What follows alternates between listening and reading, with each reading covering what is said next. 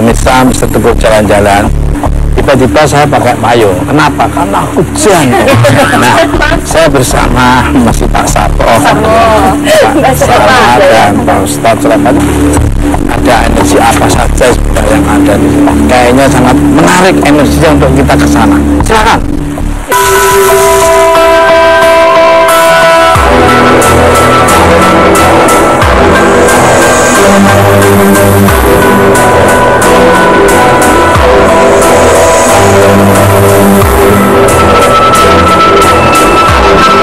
Pemirsa, sekarang saya sudah berada di dalam makam siapa Pak Ustaz?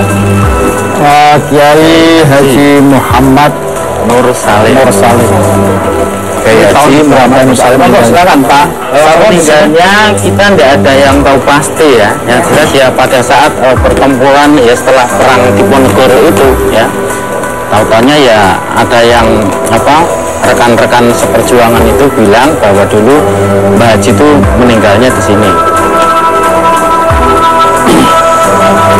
Ustaz, apa yang dirasakan Ustaz? Ya.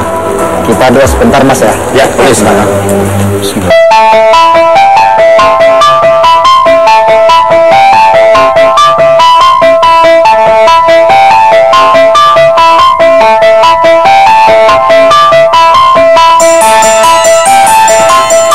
Aromanya wangi Pak Ustaz ya? Iya. Ini Mister Tukul jalan-jalan yang paling istimewa Mas. Iya pasti. Karena apa? Di sini kan kita bisa satu, kita ketika observasi ke benteng-benteng Belanda atau tempat-tempat peninggalan kuno, ini salah satunya benteng yang ada makamnya seorang ulama besar. Ini salah satunya ini. Kita penelusuri banyak sekali kan di Mister Tukul. Ini. Jadi salah satu benteng yang memang pemimpinnya waktu itu orang-orang yang menjajah kita, tapi di sisi lain di situ ada makam seorang ulama yang memang ketika itu memberontak dan dibunuh dan dimakamkan di sini. Pahlawan juga. Dan dirawat sama beliau-beliaunya ini.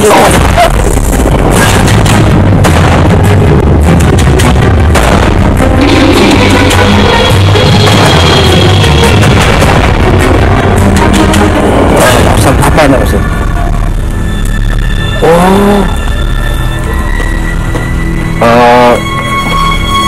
Apa namanya ini Mistik Mas. Apa? Mistik itu raja yang dibikin ketika seseorang ulama itu mungkin berpuasa 40 hari atau 100 hari atau 3 bulan dan sebagainya, dia nulis sebagai kekuatan semua makhluk, tapi semua makhluk Tuhan. Cuman ini biasanya waktu itu digunakan untuk berperang melawan penjajah seperti itu. Apa yang dirasakan Mbak Sarah? Oh, lihatnya sebelah kanan. Iya, karena beliaunya itu sedang berdiri di sini persis. Betul Mbak Sarah. Apa namanya? Nggak terlalu agak nggak kurus banget juga sih, cuman mukanya nggak panjang gitu Pak. Tapi gagah Mas Tukul, gagah banget. Iya. Berdiri di sini persis di sini Pak. Pak, kabarnya di sini ada sumur pembuang jenazah di mana nih Pak? Oh, di sebelah sana Pak, di selatan sana. Nah, di selatan sana. Penasaran seperti apa sumur itu? Langsung aja kita menuju ke sana. Tetap di Mister Tukul jalan-jalan. Monggo Pak Ustaz.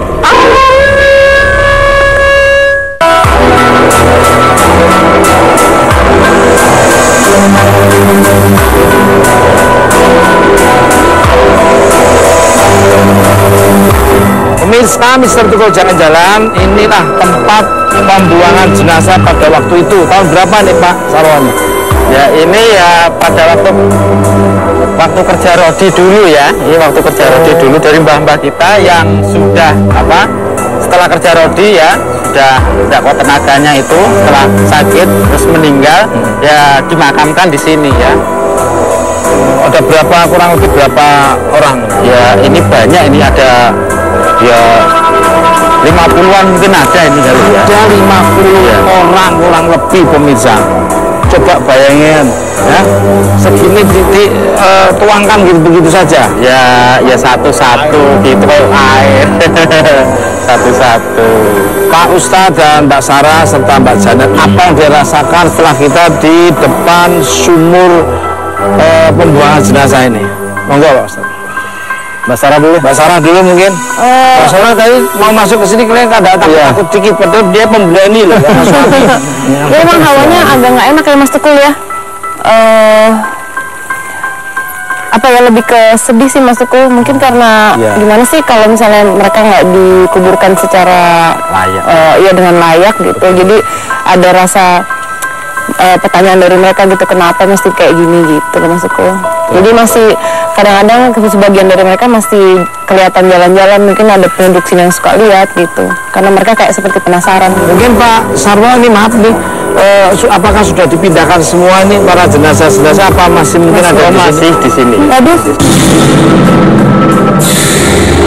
Saya nggak lihat sosok yang lain Mas, mungkin Mbak Sarah yang lihat, cuma seperti ada hijab atau pembatas yang menutupin penglihatan mata batin saya.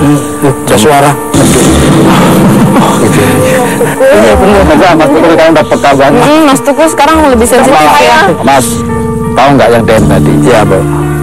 Itu sosok ular. Kalau Mbak Janet sendiri apa yang dirasakan Mbak Janet? Tahu dari tadi sampai ke sini kayaknya dia megang kaki terus Mas.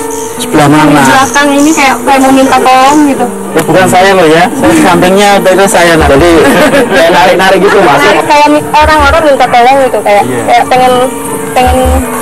Jadi dia ngerangka sebenarnya itu ngerangka. Anak rasanya Pak. Iya. Pak Ustadz, Mbak Sarah, Mbak Janet, setelah doakan aja dulu ya. Iya.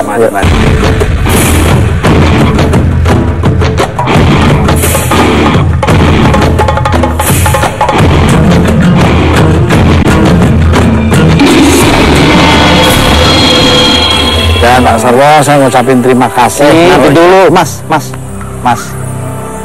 nanti dulu sebelum Mas sampai pamit ke Pak Sarwo.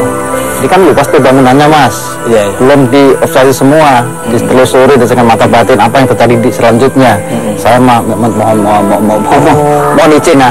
Sama siapa? Nih Mbak Janet biasa. Mengalut lagi Pak Ustadz. Iya dong. Nah, Mbak Sarah, Kenal Mas Tukul. ya. sama saya ya. Nunggu di depan ya. Ya. Pasar dulu. Pak Sarwo, ya, nemanin Mbak. Ya.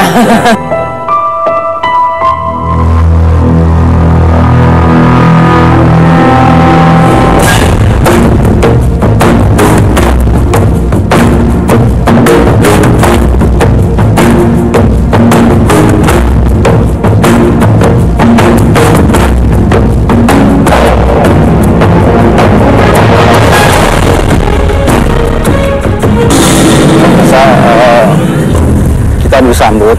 Astagfirullah, Pak Ustadz dia ngikutin aku Pak Ustadz. Ini sebenarnya bukan Ini sebelah sini nih, daerah bukan sini. hewan biasa. Saya yakini bahwa itu memang penampakan yang berwujud dan nyata, tentang hitam. Cuman kalau ketika malam dia akan terbang seperti kelelawar. Kalau yang ini tadi pas Janet duduk di situ, emang kayaknya udah kayak nyuruh ke sini gitu, nggak tahu kenapa. Coba jangan merasakan ngadep ke sana biar lebih paham lagi. Aku malu kalau soalnya ini apa ya, kayak ngeliatin gitu, kayak nyuruh aku untuk masuk ke sini, tapi Janet nggak berani. Tapi ini Janet belum mulai ketarik nih. Boleh. Ustadz ya, Ikutin aja, ikutin saja. tapi Janet nggak mau kayak kemarin ya. Iya, ya.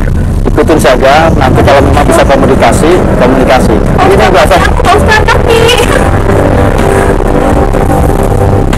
Aduh. Oh, Pak Ustadz. Jangan diambil ya, jangan diangkat. Ini pemirsa, saya lihat ini bilik ular. Pak Ustadz, ini Bilik ular. kena tembok soalnya. Ya, bilik ular.